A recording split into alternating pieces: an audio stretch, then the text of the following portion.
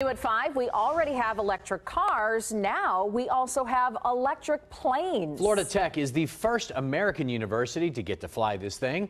And Fox 35's Alina Shirazi is one of the first passengers on board an electric plane.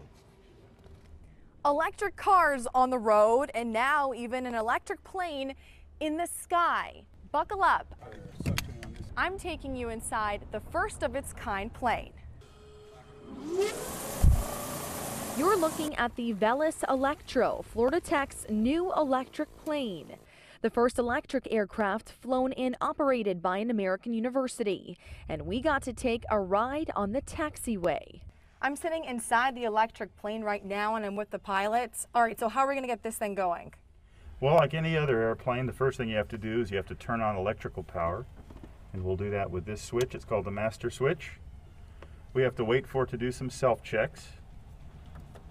And then once the self-checks are complete, we can turn on, and there's the last one. We can turn on the avionics, so we have our instruments. And then with the electric airplane, instead of starting the motor, we turn on the motor batteries. And then once they come online, we'll turn on power to the engine controller.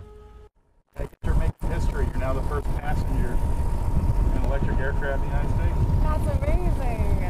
This tiny two-seater is waiting for U.S. certification, so Florida Tech is flying it experimentally, helping the Federal Aviation Administration learn more about the plane by providing data from the first 50 flight hours and reaching new heights for aviation students. We teach students how to test new airplanes, and having a brand new airplane with this technology is exactly what we want our students to see. This is the we call this firewall forwards. Florida's former Associate Dean Isaac Silver is the pilot on board. He flew the first flight test with the plane.